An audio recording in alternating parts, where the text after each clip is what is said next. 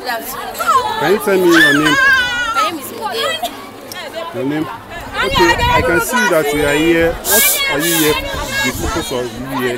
Okay, we're here on behalf of Sanitary Aids for Nigerian Girls, started by Karo Omo. And basically our aim is to give out free sanitary pads to female girls from low-income backgrounds. This is because the price of sanitary pads just skyrocketed. So we decided to help and give out free pads, and while we do that, educate them on menstrual hygiene, how to take care of themselves, just give them few tips on menstrual hygiene. Okay. Can you tell me the name of where we are now that we organize the program?